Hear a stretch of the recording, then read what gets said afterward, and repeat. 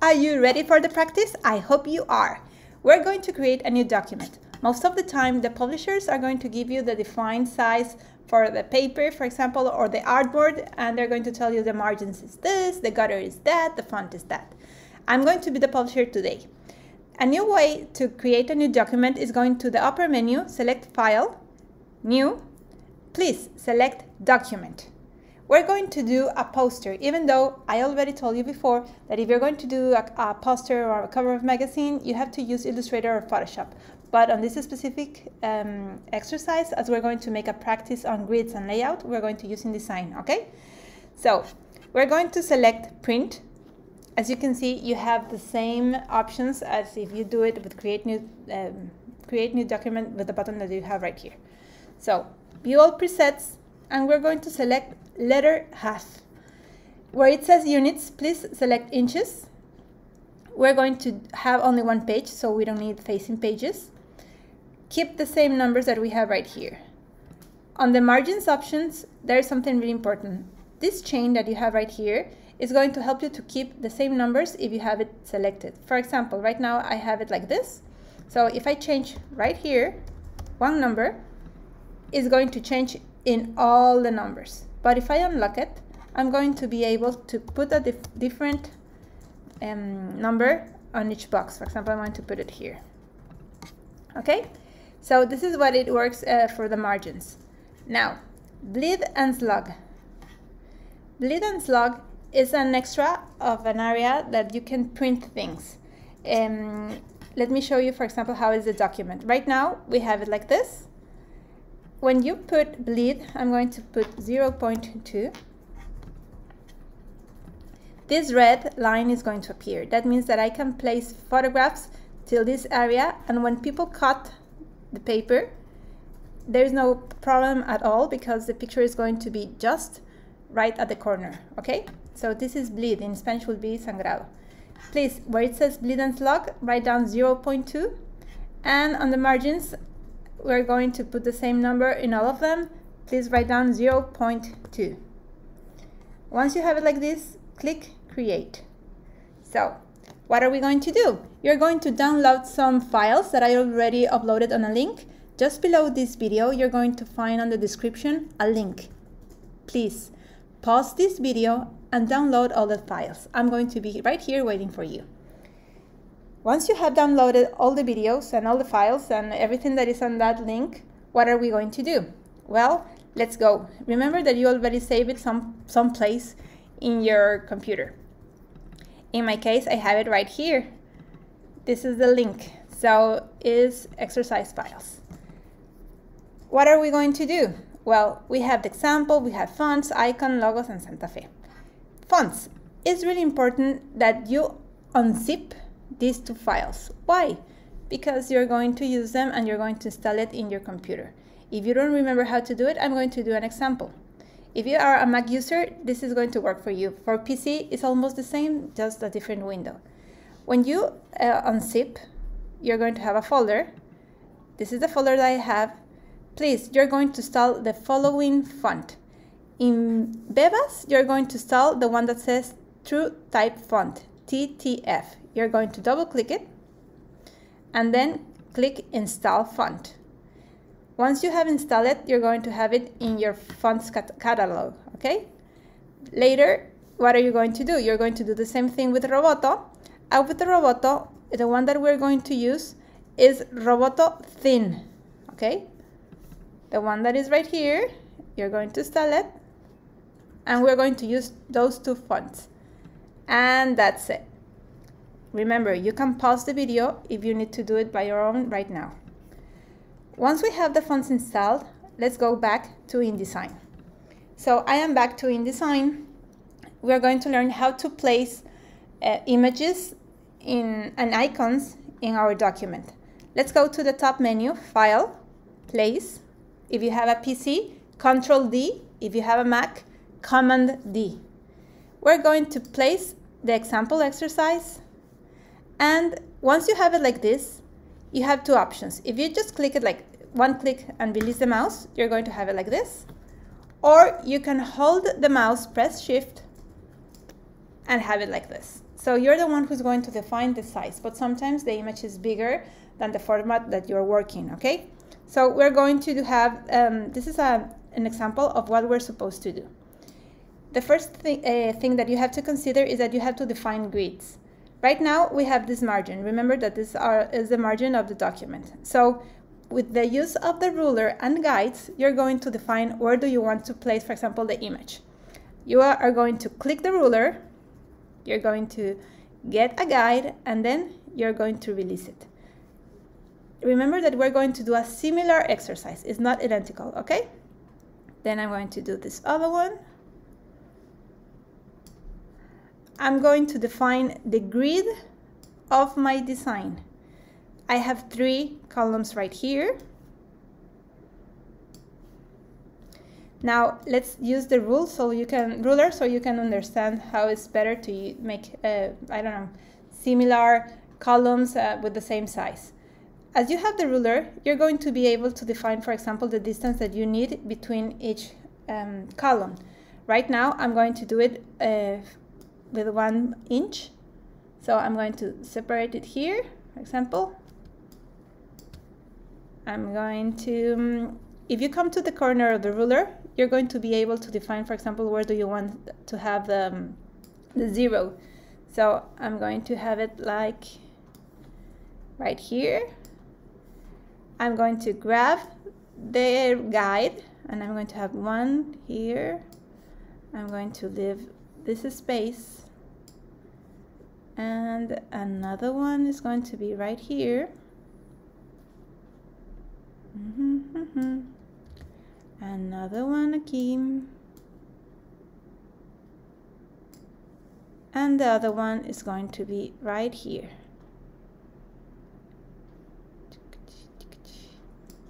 So I already have my 3 areas that I have right here. So here I'm going to write down global, target, and setting business. Okay? Where I'm going to place the text, for example, is going to be on this area. And maybe where do I want to place the lower block? I'm going to place it from here. So what I already have done here is a grid. This area is going to define me where I want to place all the elements. You can use layers, for example, like you have used in Illustrator and Photoshop, because it's going to make it easier to select some elements. Right now, for example, I'm going to put here a reference, because it's going to have the guides and this image. I'm going to do the first step. I'm going to add one. It's just like in Photoshop and Illustrator. Remember that this one is to add and this one is to delete. I'm going to select this one and I'm going to place the image, the picture. So let's go to File, Place,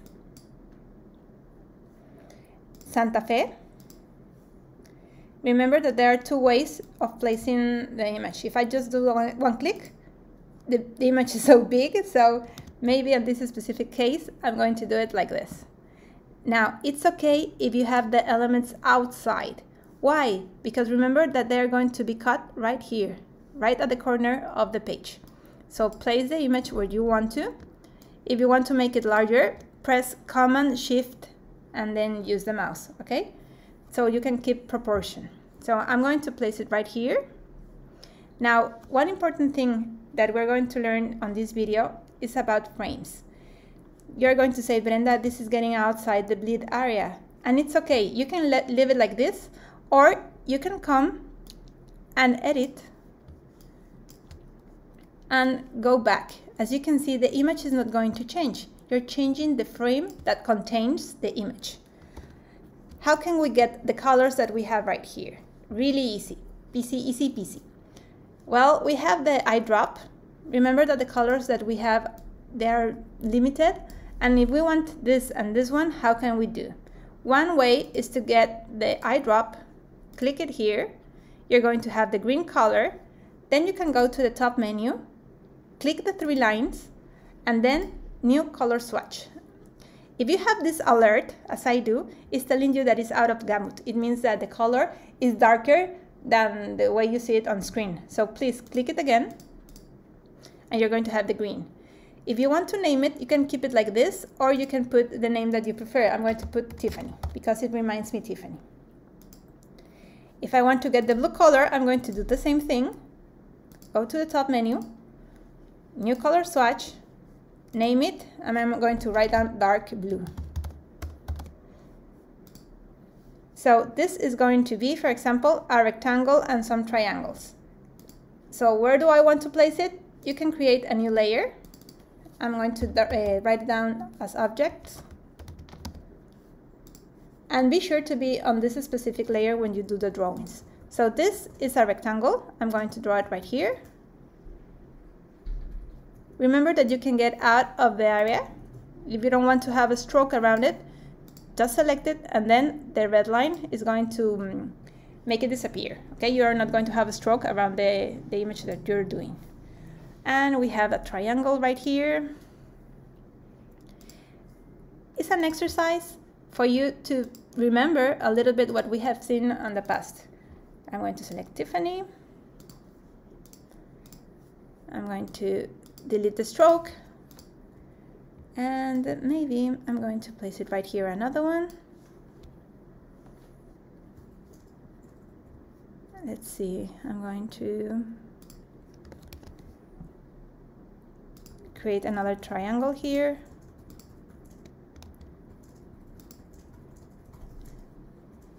And I'm going to change it right here.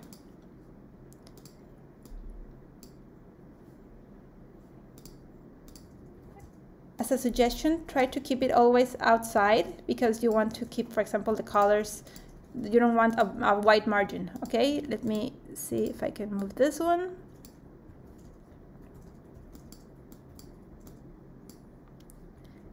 And this one goes right here. Something's going on. There you go. I'm going to keep it like this. So I already placed an image, already used the pen tool as you already use it in Illustrator and Photoshop. How does it work with the text? Well, the type tool is the one that we have right here. If you want to write a text, you need to do a text box. I'm going to put down 2021. I'm going to select the font that we just downloaded, if you can remember, is Bebas. Regular. And you're going to select the size that you prefer. In my case, maybe 30. Now, as we just did with the objects right here, we're going to select the colors both in two ways, right here or right here. For me, it's easier in the top menu, so I'm going to select this one. And instead of black, I'm going to select white. But one difference from the other softwares is that here it says paper, because everything that you're doing in InDesign is for be printed or for being seen like a paper. Okay, that's why it doesn't say white. So I'm going to select white and I'm going to place it right here over the blue block. Okay, now this exercise is important for me because we are defining a grid, as you already seen here, and because we're going to import images and some icons that we have in other software. So let's go back to our files. Remember that we have the files that we downloaded. Sorry, I didn't keep it open. Let me go back. And remember that we have the example and we have some icons and we have logo exercise. Please select these two files and open them in Illustrator. Why are we going to open in Illustrator? Because today I'm going to show you how to copy and paste it. Remember that Adobe, they have similar software and they have similar tools. That means that they're going to be able to copy and paste in between them, okay? So let's open Illustrator. I hope you have enough memory in your computer. And once it's already open, what are we going to do? We are going to select the logo and we're going to paste it on the InDesign document. Okay, let's go to Illustrator. Let's go, where is Illustrator? It's right here. We're going to select this one. One important thing is that the logo has to be a vector. How do I know it's a vector? I'm going to press Command Y so you can see, it's a vector. So I'm going to copy Command C or Control C if you are in a PC, and you're going to go to InDesign, and you're going to select Command B. Keep in mind that you have to press Shift. If you don't press Shift, you're going to transform the logo. It's going to be the same way as it happens in Illustrator, okay? As this is a vector, you're going to be able to change the color. For example, I can change it into white. And remember to press Shift and Command each time you're reducing or transforming the size of an element. I'm going to place it here. So this is how you're going to import elements from Illustrator. Let's go back. As you can see right here, we have 3 elements. I'm going to select randomly. I'm going to close this one. Now I'm going to select this. This is a vector file. I'm going to come here. I want them to keep like the same alignment, so I'm going to define where I'm going to place the icons and where is the text is going to start. For example, this is going to be for the titles, and this is going to be for the rest. Let's see. Like this. So the icons are going to be placed right here. I'm going to paste. If I want to have the new color that I just saved, I'm going to select it here. And I'm going to use this area, and here you have it. Once we have the icon, we're going to copy the other 2. I'm going to select them right here. I'm going to copy, Command C or Control C, depending if you have a Mac or a PC, and I'm going to paste them. I'm going to change the color of both at the same time, and then I'm going to adapt them to this area. Now, I copy both, so you can find out that when you copy something that comes from Illustrator is going to come group. Remember that everything that you can, for example, change or modify in a drawing, you can use your mouse, your right click on your mouse. I'm going to select Ungroup, and here I have them. I'm going to select this one, I'm going to group it, and I'm going to place it right here. I'm going to select this one, I'm going to group it, and I'm going to transform it and place it here. How can we align some elements? Well, we're going to learn about it. I'm going to place it right here. So I'm going to select the 3 elements that I just brought from Illustrator, and later I'm going to come to this area, window. Then I'm going to select the option Object and Layout, Align. You can keep all the windows that you open and save them right here to the right, okay? So here you are going to have these options. For example, this one is for the left, to the horizontal, or to the right. But the one that I want to show to you all is this ones, okay? What are we going to do? I'm going to select the 3 elements, click, click, and click. I'm going to align them in a vertical center. Then I'm going to select the one that is right here, because I want them all to have the same space from this area to this area, okay? And here you have it. Now, if you want to align it to a column, for example, I'm going to draw a rectangle. This is one way. And of course, you can use the ruler if you want to align it better. I'm going to do it right now, select the 2 objects, then do it like this. As it's supposed to have like the same size, I'm going to apply it here too. And I'm going to apply it to the one at the right. And there you have. The 3 elements are already aligned and they are inside the layout. The next step, let's take a look to the reference. I have some text, I have a title, and I have an information right here. So what are we going to do? I'm going to draw the text. I'm going to make a text box or a type box. I'm going to write down skills. Remember that we selected Bebas. I'm going to write down Bebas. It was regular if I'm not wrong. And I'm going to change it into green color. This is an exercise where you are going to learn how to define a grid, okay?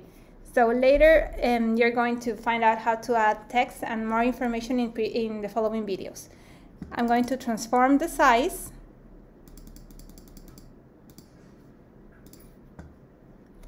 I'm going to duplicate it, and I'm going to place it here.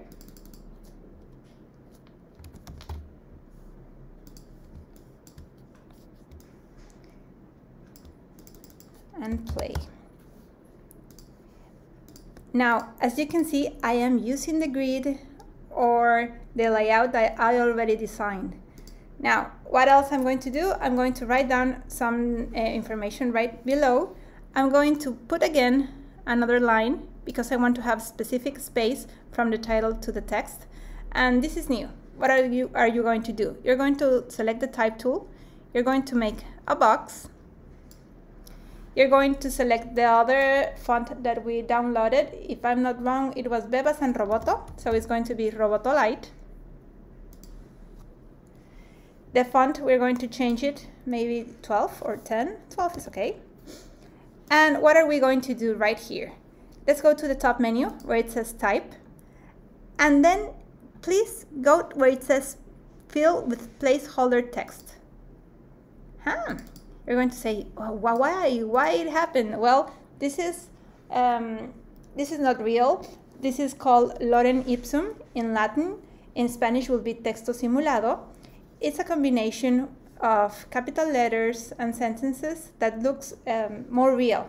Like if you have information, but the editor or the writer haven't sent it to you, so you're going to put, for example, this type of text to make an idea of how it's going to look at the end, okay? If you think that it is too big, for example, I'm going to reduce the size of it. I'm going to put 8. Now, if I want to continue filling this area, remember, go to the top, type, and here you have it. And it's going to look more real. I'm just going to duplicate it. And here you have, for example, how it's going to look. As you can see, it has like the same format, the same idea. What else are we going to do? Here you have some lines. Well, there are 2 ways of doing these lines. I'm going to do it both ways. One way is to select the line tool, just as you did, for example, in Illustrator, and you're going to draw it. You're going to select the color. In this case, it's going to be this one. And there you have it. Now, remember that you can align it to the middle. In this case, I was lucky and it was already aligned. The other way to do it is using the pen tool, like the one I have right here. You're going to draw it from this area to this area and then change it. So you are able to select the one that works better for you. Okay, and here you have it. If you want to have more space, for example, between the text and the line, what you can do is to reduce the size of the frame of the text. Remember, as we've seen in Illustrator, if you have this red area, it's because you have extra text. So I'm going to make it larger, so everything is going to fit. Let me change it right now. I'm going to align the 3 elements. So I'm going to be able to duplicate this one. Try to use the smart guides, because the smart guides are the ones that are going to help you. As you can see right now, it's telling me where it's going to be aligned to the middle. And here I have it like this. And the last but not the least, we're going to do the bottom. And I have to put annual report, sorry. So let's write down annual.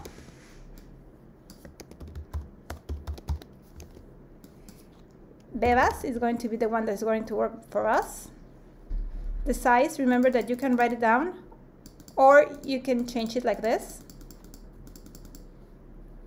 If it disappears, it's because the letter is bigger than the box. Don't worry, just make it larger, like I just did. I'm going to place it here. I'm going to duplicate it. I'm going to change this one to report. I'm going to use Roboto.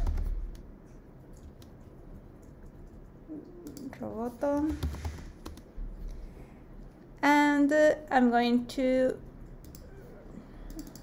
report is like this. And maybe I'm going to change the size of it.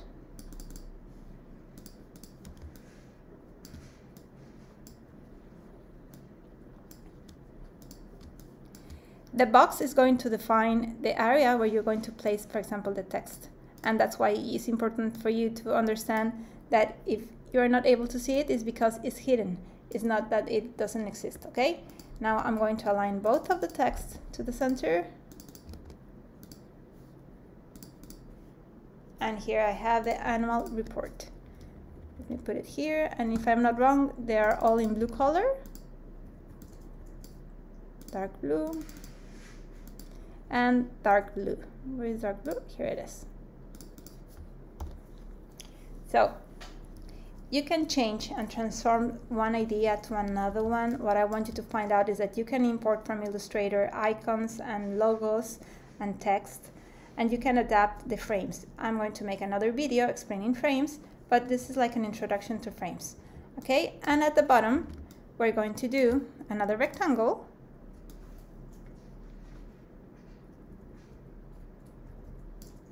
It's going to be in blue color. I'm going to erase the stroke. And if I'm not wrong, it already has the blue color. Let me check and confirm. Yes, it has. Then, as you see, it has many icons. Well, you already know that you can come here to Illustrator and select the icons that you need. For example, maybe you need a phone, or maybe you need, I don't know, the zoom icon. I'm going to copy both, and I'm going to paste it here. Remember that they come grouped, but you can ungroup it like this. If you don't like to use the right click of your mouse, you can go to Object, and here you're going to find the same option. Remember that Command G is for grouping, and ungrouping is Command Shift G. If you want to have it in white, it's easy. Come here to the top, select Paper. I'm going to group it, and I'm going to place it right here where I need it. Ooh.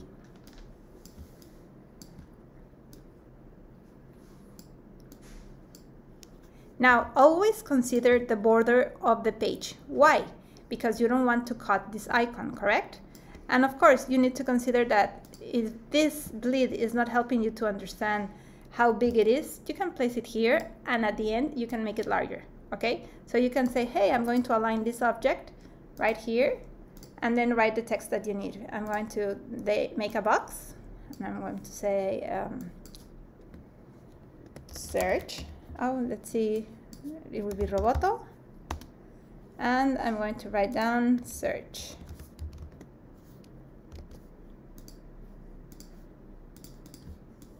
Again, if it's in red, it means that it's over there, but it's hidden.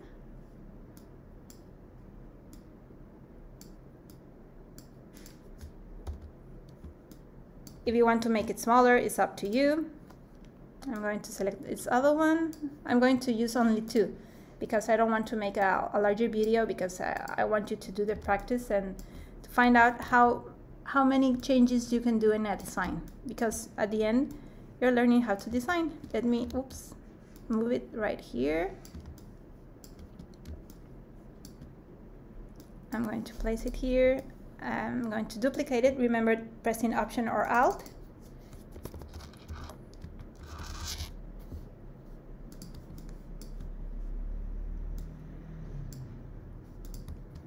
I'm going to align all the elements to the middle. I'm going to press Shift to select all of them. And here you have it. I know it looks different. I know that it doesn't even have like the same proportion, but as an exercise for you to find out how to make a grid, it was useful, because you know that you have to put guides. Of course, in this case, I didn't define how many columns. For example, I can decide 5 or 6 columns, but I believe that it was better to use the guides to the position that I needed. I hope you understood. I hope it works for you. And if you have doubts or comments, try to watch it again, or write me or call me. I'll be here for you. See you on the next video. Bye.